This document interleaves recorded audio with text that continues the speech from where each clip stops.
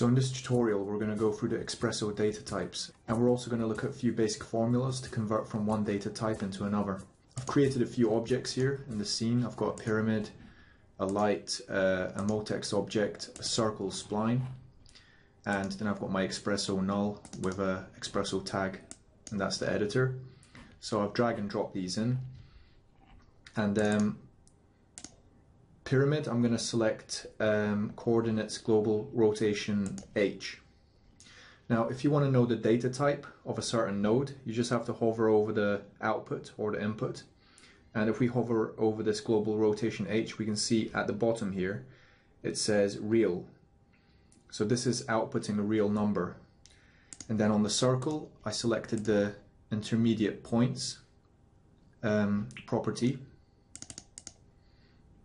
here, and that's an integer, which means it doesn't have any decimal places. It's a whole number like 1, 2, 3, 4, 5, 6. The motext, I've selected object properties text, and that's outputting a string. And then the light, I chose the intensity slider, and that's outputting a real number. So I'm just going to go and get my result node just to see what kind of values we're getting. Whoops, wrong side. And I'm going to drag and drop result over here. So I'm just going to link global rotation H to the result node, and I'm just going to put this to the side. So you can see the pyramid here, and I'm just going to rotate it along H, say 50 degrees. Now if we look at the data type, for some reason it's 0.0873, and that can be quite confusing. So why is it 50% over here? Sorry, why is it 50 degrees over here and 0.873 over here? That's because this real number is in radians. And the way the Radian formula works is, you can see some basic formulas here which are very useful. So basically a radian is degrees times pi over 180. So if we want to get the degrees value, this value, from the radian value, then we basically have to divide radians by pi divided by 180. So I'm just going to do that. And I'm going to do that by using calculate formula node. This can be very handy because you can basically type in your own formulas for converting things. Now I'm going to click on this blue section here, and I'm going to choose value. And that creates value 1, and it's set to a real already, so that's good because that's a real as well. And we've got this formula port here, this formula input box here, and I'm going to check use port names. So I'm basically using literally the value 1. Now I'm going to draw a link from here to the value 1. So we're basically feeding this global rotation H in radians into this value 1. So I'm going to go to the formula input box here, and I'm going to type value 1 divided by, and then open brackets, pi divided by 180, close brackets, like this. And I'm just going to click away, and I'm going to grab another result node and just link that to the output. And as you can see, now we're getting the degrees value. So if I rotate my pyramid, H50, 50, it should be identical to the rotation value in degrees. And there's our radians. So that's a very useful formula, and you'll definitely bump into this at some point, so it's definitely worth learning. So next, I'm going to drag out a few more result nodes here, one for each node. Intermediate points. Now, we know this is an integer, so I'm just going to click on this result and set the data type to integer.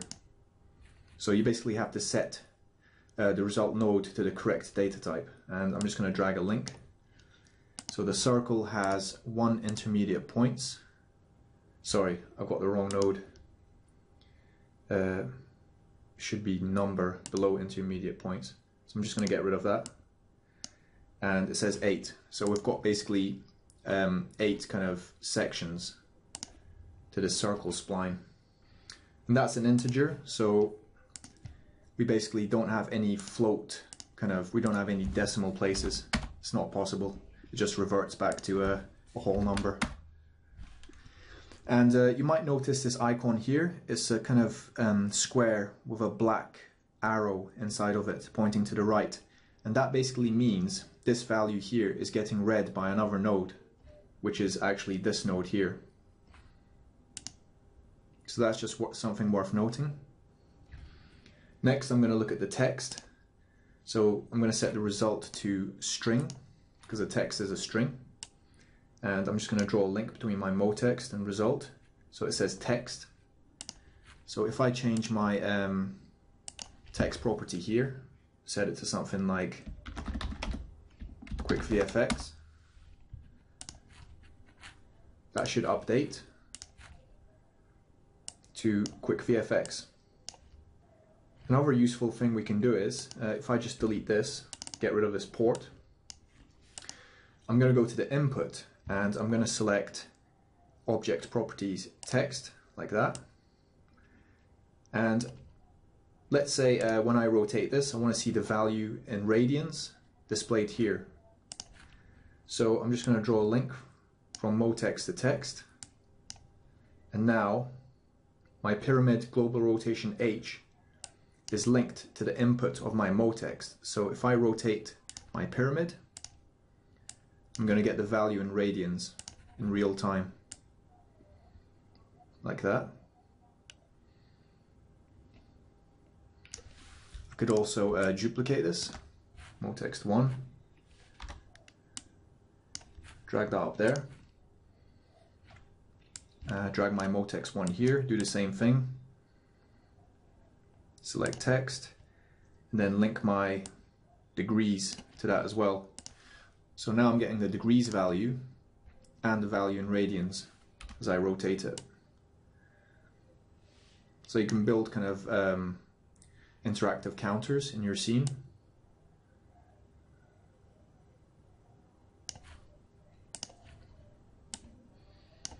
So next I've got my light intensity.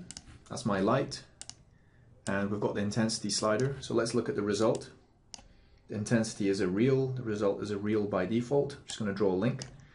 Now for some reason my light intensity is 76%, but it's displayed as 0.76 here. So basically if we want to see the percentage, we have to do a maths operation again. Calculate, could just do a simple math because it's just multiply by 100. Just put 100 here and output 76. So now we're getting the exact value in percent. So these math and formula nodes are very handy for converting values and just carrying out simple math operations. And then we've got a Boolean value, so if I just drag the pyramid over again, and I'm going to go to basic properties, visible in editor, drag over result and set it to bool, and link this to here. So it's set to true because it is visible, the pyramid is visible in the editor. So if I go to my pyramid and set visible in editor, you'll note the icon appears here. I'm going to set this to off.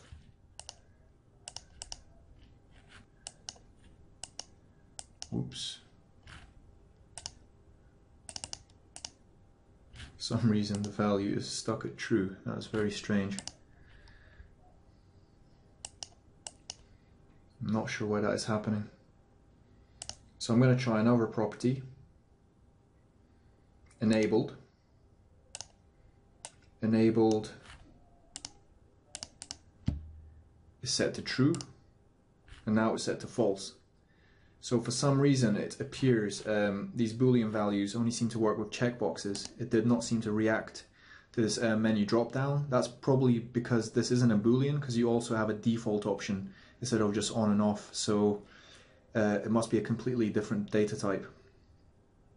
But enabled works as expected, true, false. And one last node I want to go through is the time node. So I'm just going to type in time, drag it over. It's in the General tab. And I'm just going to drag a simple result over again, like that.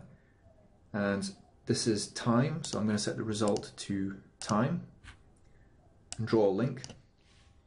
So if I play the animation and hit stop, we get 1.6.